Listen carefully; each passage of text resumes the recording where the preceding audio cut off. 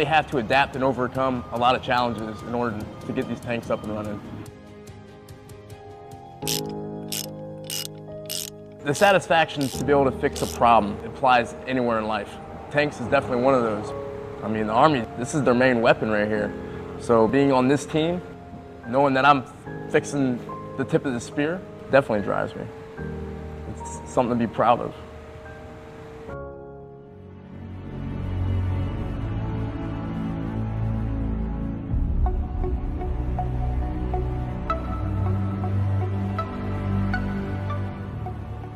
Hello everyone, me again, Maximus. Thanks for joining me on today's video. Tanks. I think it's quite clear to say that if you've been on my channel for quite some time, you know I have a strong passion for tanks. Some of you may wonder, Matt, why do you like tanks so much? Well, as most of you are well aware, I was in the British Army, and I was actually a tank mechanic during my career. And what was it that kind of drew me to the tank world? Well, let's start off from when I was quite young, where I visited the Imperial War Museum, a museum in central London, which is absolutely outstanding and has one of the most amazing collections of military hardware in the world. And that kind of drew me onto the world of wanting to be in the army or in the military in some kind or variant. It wasn't until I went to Bovington Tank Museum, where I saw the Challenger 2 and many other main battle tanks and other armoured fighting vehicle platforms, that my true passion for tracked fighting vehicles and tanks in particular really came to fruition. Now, when I was younger, of course, I wanted to join the army as soon as I possibly could, and I joined at the age of 16. And at the recruiting office, I was kind of debating on what I wanted to join. Did I want to be a tanker, or a cavalryman, or a tanky, as we're called in the British Army? Or did I want to try something else? And the recruiter was kind of, you know, very open about what they needed and what they didn't need, and the kind of options that were available to me. And, you know, being at the age of 16, unfortunately, I had to be given permission from my family to allow me to join under the age of 18, which, thank God, my parents, bless them, allowed me to join, which was fantastic. And I was given a couple of options. So my recruiter said, okay, so you love tanks. You've got a few different options here. You could be an engineer. You could work alongside, you know, being, pioneer in the vehicles that are just digging trenches, blowing up walls, all that sort of stuff in tracked vehicles. You could be a tanker, or a tanky, as we call them in the British Army, where you're actually in the main battle tank, up front, fighting personal with that beautiful main gun, or, you know, even potentially in the infantry. You could be in tracked fighting vehicles in the infantry, or you could be in the REME, or the Royal Electrical and Mechanical Engineers. Now, this video isn't pertaining specifically to the Corps of the Royal Electrical and Mechanical Engineers, but it does pertain to becoming a tank mechanic, because that was what really drew me into the tank world, repairing and maintaining these beautiful beasts. Now, I must admit, many people have told me, Maximus, if you loved tanks so much, why didn't you just become a tanky or a cavalryman? And, you know, that's a very valid question. A lot of people think that it's just because I wanted a career once I left the British Army and wanted to have, you know, a stable background afterwards, and honestly, that is completely the opposite end from the truth of exactly why I joined as a tank mechanic. The reason I joined as a tank mechanic was primarily because I was very, very adept to being in a mechanical background. Let's start from the basics. I loved playing with things like Lego as a kid, Meccano, K'NEX, all these like stupid little kid toys that just forevermore I was hooked on. I loved them. I loved building things. I loved the ingenuity of being able to create my own things, fix them, you know, put them together, all that sort of stuff. And I really thought that I would be better suited to support these beautiful vehicles than I would be fighting inside them directly in a armored role. And do I regret that? Absolutely not. Am I jealous of being able to operate in a main battle tank in a combat environment? Of course I was. But the great thing was I had the ability to work alongside them in combat environments anyway. Now, in Afghanistan, I was not attached alongside main battle tank groups because the British Army did not take Challenger 2 into Afghanistan. We took the Warrior infantry fighting vehicle, which was my primary vehicle of choice at the time and during most of my career. And I've never loved that vehicle evermore since. It's just absolutely an amazing piece of equipment. Now, right now, you're looking at the beautiful Abrams, the American equivalent, and this video really is to try and give you a little bit of a broad overview as to why being a tank mechanic is such an amazing job role to think about. I don't want to deter anyone from stepping away from, you know, the armored role, being in tanks, being in tracked vehicles in a combat environment. Absolutely no way at all. I want you to pick something that is going to pertain to you, and don't be persuaded and misguided from your passion and your core. I always said I wanted to be a tanky. But I think there's a part of me that's lying to myself saying that. I think the true core to me is me, that kid, playing with that Kinects, playing with that Lego, building things, and wanting to watch my dad repair my vehicle, our cars in the garage and things like that. That was what really shone out to me, is what I was doing subconsciously. I didn't even think about it, that was really my true passion. So I'm going to show you a couple of clips today that's really going to give you a bit more of a second opinion on why being a tank mechanic is such a fantastic trade to be a part of, and I really want you to consider some of the things that these people are saying and why they want to be mechanics, the things that are making them and drawing them to being in the world of, you know, maintenance or repair of these beautiful vehicles. So I'm going to start off with a US Army mechanic who's clearly got a strong passion similar to mine for fixing these kind of vehicles, and I want you to just listen to some of the key things he's saying about, you know, he's proud to be at the tip of the spear and fixing the tip of the spear. Is he part of that spear? In my eyes, personally, yes. Is he fighting in them? Hard to say. You know, in combat environments, sometimes repair vehicles are right beside the combat vehicles, like I was in Afghanistan with the Warriors, Warrior 510s and 512s. But this gentleman is really, really passionate about his job, and let's take a look exactly what he feels about being a tank mechanic. I'm fixing one of the Army's most deadliest weapons, the Abrams. This is the tip of the spear for the Army.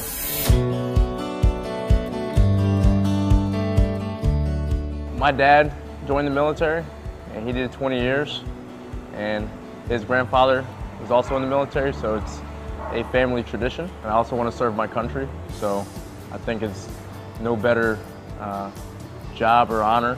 I did 5 years active duty in the Marines, and then I got out, did 2.5 years in the reserves, and I wanted a different challenge.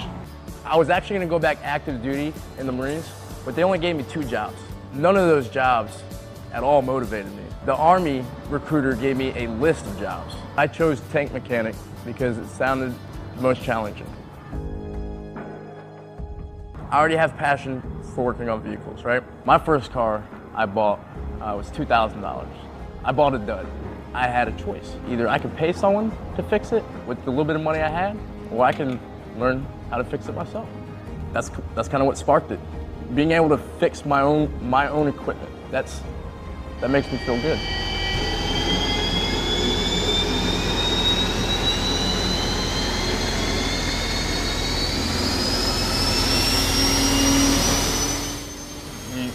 You really have to adapt and overcome a lot of challenges in order to get these tanks up and running. The satisfaction to be able to fix a problem applies anywhere in life. Tanks is definitely one of those. I mean, the Army, this is their main weapon right here. So being on this team, knowing that I'm fixing the tip of the spear, definitely drives me. It's something to be proud of. So, you know, I don't want to be cliche here and all, you know, tacky and cringe into being proud of being a tank mechanic and all this sort of stuff.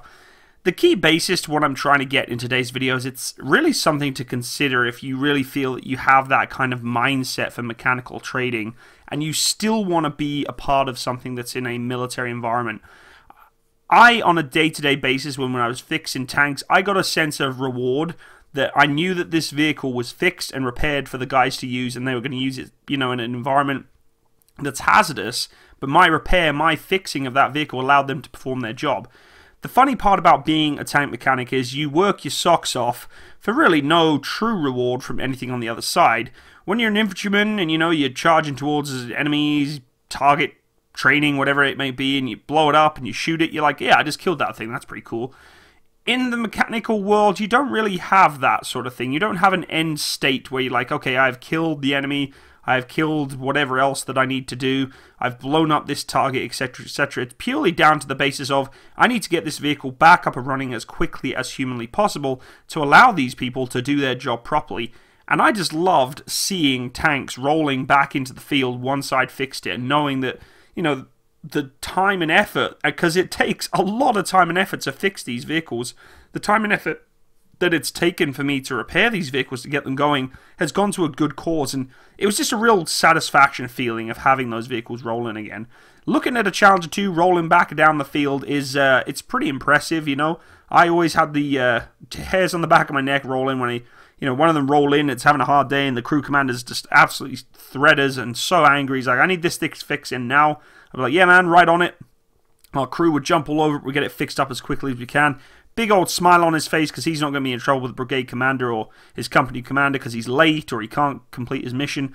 That to me was awesome. And it was kind of an unspoken respect between, you know, tank mechanic and operators of these vehicles. The great thing about, you know, the British Army, and it's different in different armies around the world, but in the British Army, when you're a mechanic, you're actually traded as a multitude of different vehicles mechanics. You're not just a tank mechanic. You actually start off as a mechanic of multiple different vehicles and platforms. You learn the basis of mechanics. Then you move on to tank mechanics, which is more advanced because it's more heavy duty. There's a lot more things that can go wrong. It can really hurt you if you do things wrong. For instance, things like track bashing, it's just, yeah, it can get really, really dangerous. Whereas some military is more specific to just mechanical repair on a platform or a vehicle. For instance, the crewman that we saw before, who was actually, you know, talking about repairing just the Abrams, that's primarily his future job for the rest of his career. He won't operate on, say, Bradleys or, you know, Strikers or Humvees, and he will primarily be focused and working with Abrams unless he kind of retrades, I'm sure. And it's variant between different countries and around the world.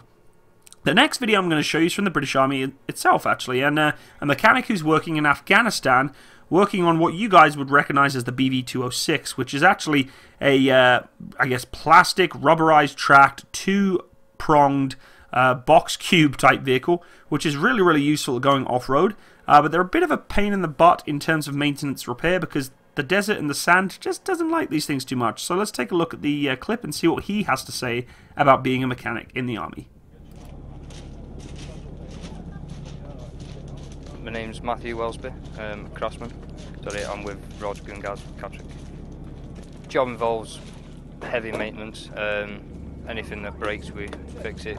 Engine lifts, changes, gearbox changes, if it ever comes to it. All the hydraulics, steering, braking, and basically everything to do with a vehicle. The main wear and tear is the running gear, tracks, road wheels, top rollers, sprockets. It's mainly the bottom half of the vehicle that just gets the hammering on a daily basis. The task this afternoon, one of the wagons had lost a road wheel. Happens on a regular basis. Basically just had to take the old bearing races off, the old bearing, clean up the shaft and then replace the road wheel. So it's all good to go. Job like that, out here it can take 20 up to 30 minutes, because it's slightly awkward working underneath, you know, restricted with space. But when we're back in Bastion, you can take the whole axle arm off and you can get it done within 10 minutes. Unusual jobs is I've had to do is take out bullets from the bar armour that we've been hit. Can be quite a difficult task. Some of them are really wedged in there. But it needs to be done to check the condition of the armour, make sure it don't need replacing. If it does, then obviously we replace it. If it looks alright, then do for another couple of hits. So a little bit different of a take this time. This time the soldiers actually deployed on operational tour in Afghanistan working alongside these vehicles. Now, this is what always makes me chuckle when people say, oh, you're a tank mechanic, you're going to be sat inside a nice air-conditioned hangar in a hangar back in camp, fixing off-platform repair, just like these soldiers are right now. It's baffling to me when people realise that, what do you think happens when a vehicle breaks down on the field? Do you think we just leave it there, just sits there when it gets blown up, shot, attacked, etc.? Now, to an extent, we do try and pull it out of a dangerous area if we can with recovery vehicles and recovery mechanics, but there are times where these vehicles have to be repaired on the spot.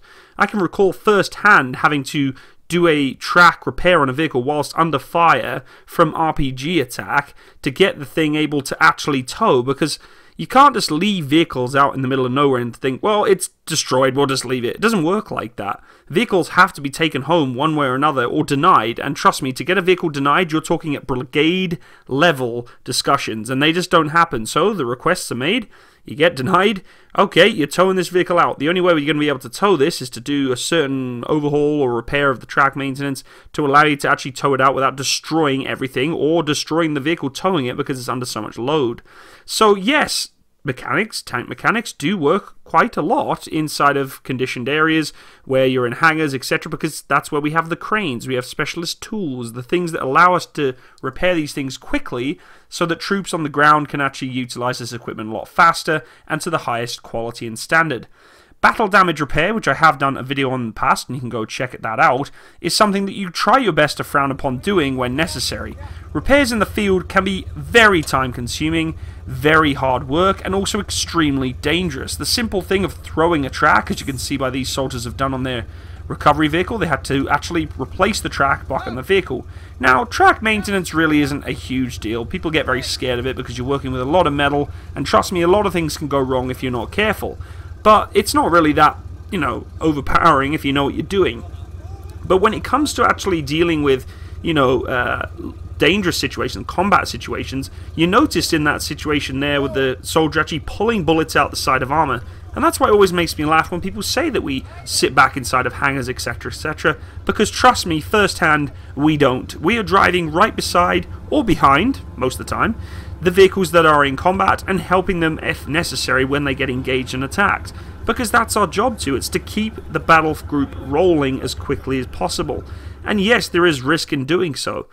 Now, I have always said that if you're going to be a mechanic, make sure that you're there for the long haul. You're not just doing it to get a trade out of it. Now, a lot of people will disagree with that and say, well, yeah, the Army's a great place to get experience and front-hand experience on mechanical platforms.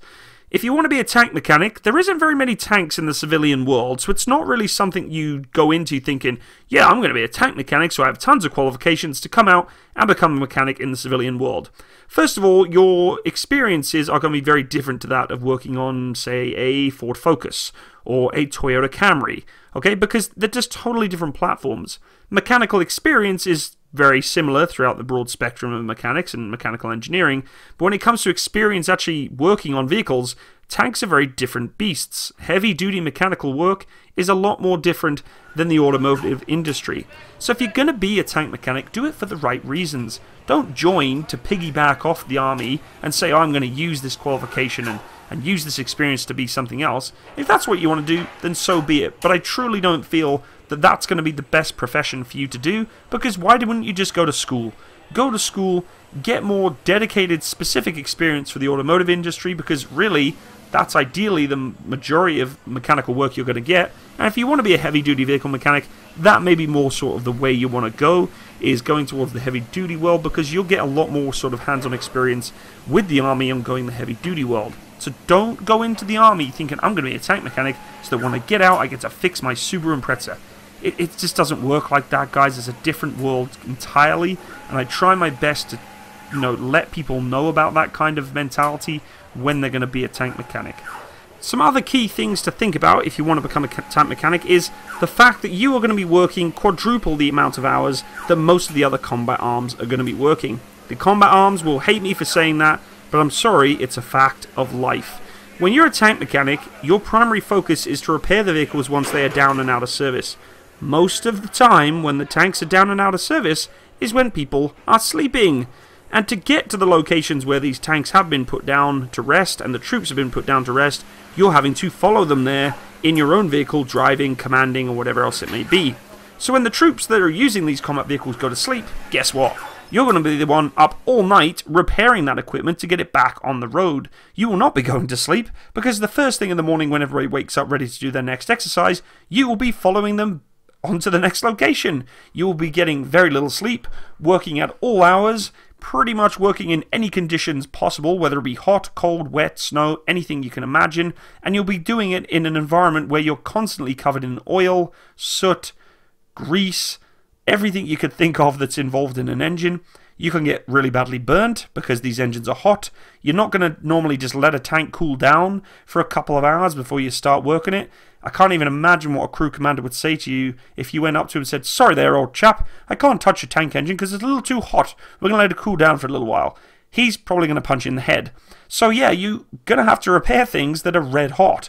I can tell you firsthand in Afghanistan, when we're repairing those Warrior Power Packs in plus 42 degree heat, that it's really interesting trying to pick up a wrench and take off bolts and nuts when you're actually trying to deal with not only the weather, but also the power pack itself. So there are things you have to consider about being a mechanic. It's not as simple as what you're seeing in some of this footage where, you know, they've got gantry cranes and everything's all nice and shiny. You are going to be worked to death, and rightly so, because at the end of the day, you are the one that are being relied upon to get this equipment fighting fit and ready to allow it to roll back onto the battlefield. So guys, if you do have questions, if you have comments, concerns about being a tank mechanic, you want to hear some first-hand more experience, you want to hear about, you know, my background, things that I've done, things that you're going to be involved in being a mechanic of some kind, even if it's not a tank mechanic, you know, because I am a mechanic trade at heart, in an all-round spectrum. I haven't just worked on tanks in my life. In the British Army, I've worked on a lot of all-round vehicles, whether it be wheeled or tracked. And then leaving the British Army, I'm now working in a different world of mechanical aviation, but I am working in a mechanical trade. So if you have, you know what, you want advice, you want tips, please come message me.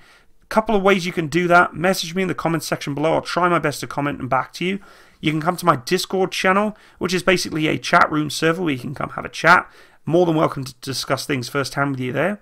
If you did enjoy today's video, please feel free to go check out my Patreon page, which is in the description box below. And anyone who has been supporting me on Patreon, seriously though, thank you so much for your donations. Very, very kind of you.